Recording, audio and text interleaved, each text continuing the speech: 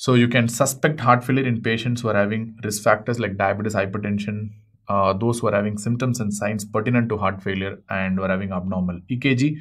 And if that is the case, then you can do NT-proBNP.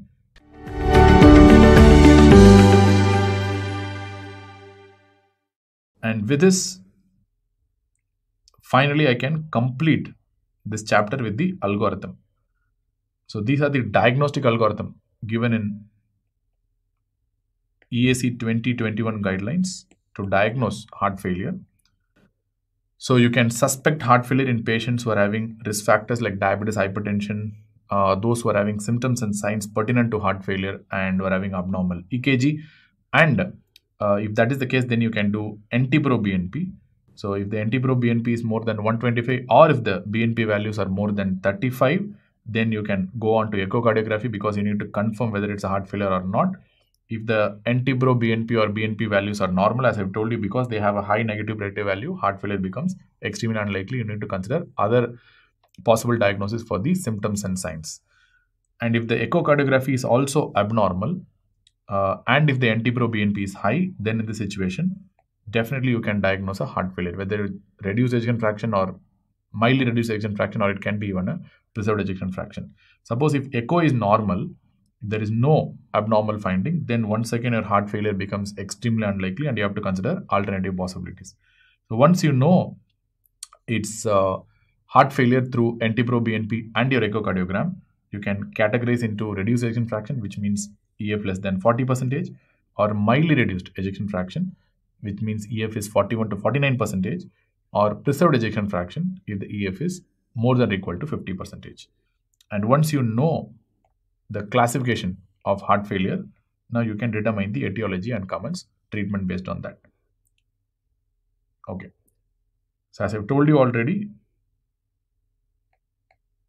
so first, if a patient is having heart failure with reduced ejection fraction, the EF will be less than or equal to 40%, and the patient will be having symptoms and signs of heart failure. If the patient is having mildly reduced ejection fraction, EF will be in the range of 41 to 49%, and the patient will be having symptoms and signs of heart failure as well. In heart failure with preserved ejection fraction, this is where the problem is. The EF will be normal. So the patients will be having symptoms and signs. So you will not be able to say whether the patient is having heart failure or not, or whether these symptoms and signs are pertinent to heart failure or not. So that is why there is a third criteria that is included to diagnose heart failure with preserved ejection fraction. That is, you should have objective evidence of structural or functional abnormality, and you need to find out using echocardiogram.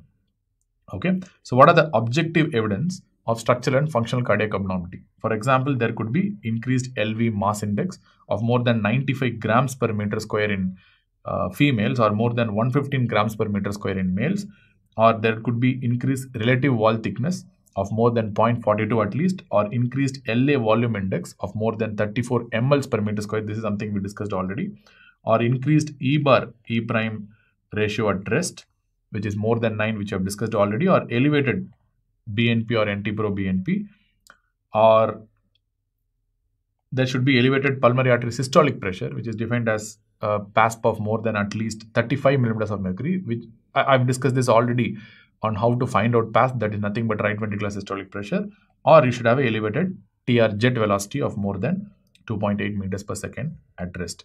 So most of the things we have discussed already, but two things I have not told you is the relative wall thickness and the LV mass index, how we are going to find out. So for example, relative wall thickness can be easily found out by the formula 2 multiplied by posterior wall divided by left ventricular diastolic diameter, okay, end diastolic diameter. So this will tell you the relative wall thickness. Remember, normal relative wall thickness is less than or equal to 0.42. This is normal. If it is more than 0.42, it is abnormal, and that indicates a structural abnormality of the heart. Remember, you know how to find out posterior wall thickness, and you know how to find out the left ventricular end diastolic diameter as well using the Plaque's view, and using the M mode how to find out, which I have told you already. And how to find out the left ventricular mass index. We have a very complicated formula for that, but you will be able to find out. The formula says that LV mass index will be equivalent to 0.6 gram plus 0.8 multiplied by 1.04 times the LV diastolic diameter, okay, that is internal diameter during end of the diastole, plus the posterior wall thickness plus the septal thickness cubed minus the left ventricular internal diameter during end of the diastole cubed. Okay, so this is going to be the formula as far as your LV mass index is concerned. So this machine itself will give, so you need not measure basically, but what are the variables here? The variables are LV end diastolic diameter, which is something you know already, and posterior wall thickness, which you can find out, with the technique which I have told you, and the septal thickness is also something that can be easily found out. So the value will be given by the machine. So the LV mass index, if it's more than 95 grams per meter square in females, and if it's more than 115 grams per meter square in a male patient, then it is clearly abnormal and indicates some structural abnormality. So remember, heart failure with reduced ejection fraction as well as mildly reduced ejection fraction can be solely diagnosed with echocardiogram itself. But to diagnose heart failure with preserved ejection fraction, you need to have an evidence of some structural or functional abnormality like NT-proBNP or some echocardiographic abnormality to make a diagnosis. That's why diagnosis of HFpEF is often very, very challenging. And according to the algorithm, remember, if NT-proBNP or BNP is negative, heart failure becomes unlikely. So that is the first step that you're going to do in a patient with suspected heart failure. And on the other hand, if the BNP or NT-proBNP is elevated, you need to go with the echocardiogram. If the echocardiogram is normal, still it rules out heart failure. Or on the other hand, if the echocardiogram is also abnormal, then only you are going to make out the possibility of diagnosis of heart failure in the first place.